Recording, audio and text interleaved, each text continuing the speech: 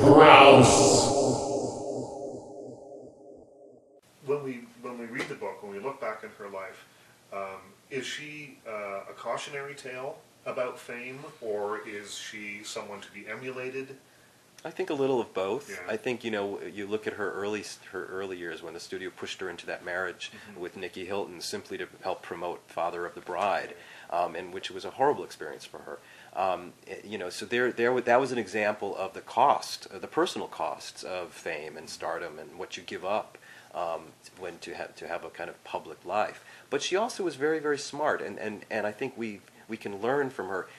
Elizabeth, I think, in the end, despite all these husbands and all of these failed relationships, she's not an unhappy woman. She has 4 children who turned out really well. She seems to have lots of friends.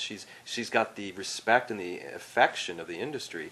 So she by being herself, by being honest about who she was and the kind of life she wanted to lead, I think she teaches us a lot. That you don't have to make things up about yourself necessarily.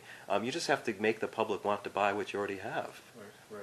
Right. Why does the book stop in 1981? Is there another book? Is the post-fame, the post big-time movie career is just, I think, as fascinating as the life that came before. It is, except that I would find that my thesis would just keep repeating itself because, it's how to be a movie star. And I think what I showed with The Little Foxes, I end with her on the stage of The Little Foxes, basking in her applause. I wanted her to go out on top.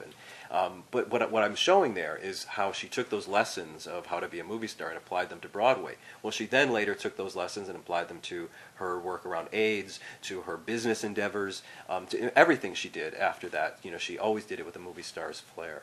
Yeah, she has. There's another story from the set of Who's Afraid of Virginia Woolf, where she doesn't want to come in until 10 a.m. And they say, "Okay, don't worry, but of course you can come in." And then she's like, "I want it in writing because I know what will happen if I don't get it in writing." Again, that's what I say. She was very, very smart. She was very, very shrewd. This was a girl who grew up on the set of the movie, behind the scenes of the movie's, most enterprising, most glamorous movie factory. And, she learned early on how you set a deal, how you make a movie, and how you stay famous. And I think also having a mother that pushed her in the way that she was helped give her a sort of an attitude, or a shrewder sort of attitude about life in general. Oh, yes. Sarah Taylor was very shrewd. She knew exactly what to do with Elizabeth. She pushed her in there, got her to become the star she herself had always wanted to be. There were a lot of tensions between Elizabeth and her mother because Elizabeth didn't want to be a movie star in the beginning, but I think she came to be very grateful to her mother because, after all, the world and the life that Elizabeth was able to live was simply because of Sarah. Well, there's one line in the book, I can't remember what it is exactly, but you say something like, Sarah Taylor, who had one fleeting moment of fame in 1922 or something, whatever it was. It was very kind of. I thought whenever it was, ooh, that's a little dismissive. Well, it was. It was. She was in one play that was a big hit, and she took it to London, and she for a moment she tasted that. Wow, I love this, but her next play was a flop, and so on. Yeah. But she had tasted it, and she knew that she wanted some of that for her daughter. Right. I think. Oh yeah, I wanted to ask about the quote that Elizabeth Taylor is the Madame Curie of fame extension. Yes. I was so taken with the quote, but explain to me what it means to you. She was always able to keep going.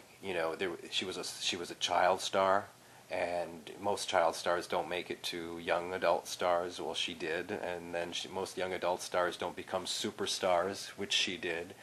She made it past 40 in the movies. And it was always a different image. It started off being the little ingenue, and then she went to the vixen, and then she went to the diva, and then she went to and then she went to, Who's Afraid of Virginia Woolf, where she could play the great character roles.